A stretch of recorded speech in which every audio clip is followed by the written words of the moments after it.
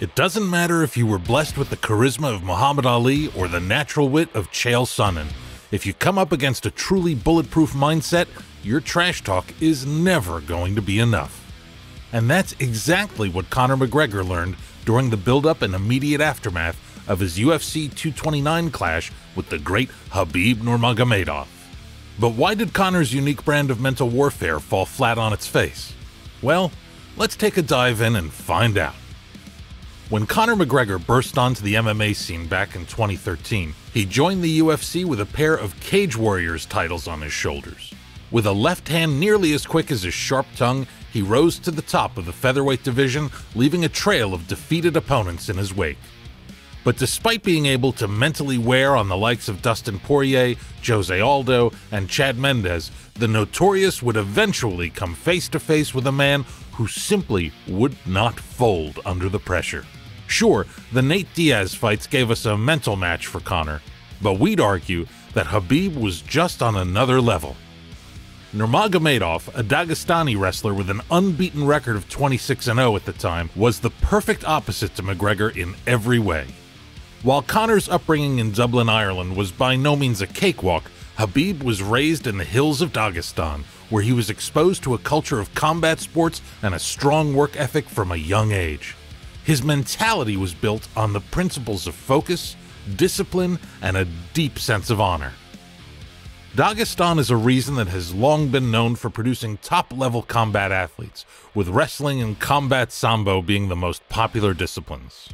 It's a region that was ravaged by war not too long ago, and the echoes of that trying time are still very much felt from those who are old enough to remember it. Khabib started training at a very young age under the guidance of his father and coach, the local legend Abdulmanap Nurmagomedov. His father instilled in him a strict adherence to a strong personal philosophy as well as a deep respect for tradition and discipline. This upbringing provided Khabib with the foundation he needed to become one of the most mentally strong fighters in the world. Khabib's mentality is based on a combination of physical and mental fortitude. He is trained in wrestling and sambo from an early age, and his conditioning for mixed martial arts over 5 rounds is legendary. He puts a pace on fighters that just shatters them. He is, of course, known primarily for his relentless grappling style, which he uses to wear down his opponents and break their will. And there's a level of confidence in that approach that really augments his performance on fight night. Khabib knows you're worried about the takedown, and his opponents are always aware it's coming. In Dagestan, respect is a core value that is deeply ingrained in the culture. This respect is not only for one's opponents, but also for one's coaches, training partners, and elders. Khabib's mentality is based on this principle of respect. He takes it from those around him and from his studies within his religion of Islam. But every shred of humility and poise in Khabib's mentality was put to the test ahead of his fight against Conor McGregor at UFC 229. And the way these two bounced off one another, the ways in which they contrasted, yeah, it was pretty amazing to see play out. While McGregor was flashy and outspoken, Nurmagomedov was stoic and reserved. McGregor was a striker, while Nurmagomedov was a master of wrestling and grappling. Conor's pre-fight game was all about breaking his opponent mentally, but he would soon learn that Khabib's mind was bulletproof. Even as he waved his Proper 12 whiskey in his face and explained his preference for Khabib's Chechen neighbors, Khabib did little more than smirk in acknowledgement. Despite every attempt to provoke him, he remained calm and focused. Domination, his head bouncing off the canvas. All his pony talk is gonna be fucking put on blast October 6th. Refusing to engage in the mind games that McGregor was so famous for. McGregor had been taunting Khabib in the lead up to the fight, insulting his family, religion, and country. Despite the intensity of these personal attacks, Khabib's focus throughout the buildup would eventually translate into the perfect performance on fight night. In the weeks ahead of UFC 229, Conor McGregor's trash-talking game was in full force. The Irishman had a reputation for getting under his opponent's skin, using his quick wit and sharp tongue to rattle them before they even stepped into the octagon. However, in the case of Khabib Nurmagomedov, McGregor's words fell flat. Sure, he managed to make a star of his manager, Ali Abdelaziz, and insult thousands upon thousands of the Eagles' countrymen in the process. But in the eyes of the one person he was actually trying to get to, this was all just excess noise. These taunts and insults simply bounced off of him, leaving the Russian nothing more than totally focused on the task at hand. You'll remember that famous press conference where Conor showed up late, as usual. Instead of playing into Conor's game by criticizing him, Khabib simply stood up and walked off the stage, refusing to give McGregor any power over him. You'd be forgiven for thinking that a move like this would annoy the fans, driving down an opportunity to promote the pay-per-view. But funnily enough, the opposite happened. This quickly became the biggest fight in UFC history, a status it had already claimed by the time the night itself came around. Every short clip of back-and-forth words exchanged was a major viral hit, and although we didn't know for sure just yet, UFC 229 was about to smash every pay-per-view record in the history of the sport. When the two finally stepped into the octagon, it was clear that Nurmagomedov's approach was paying off.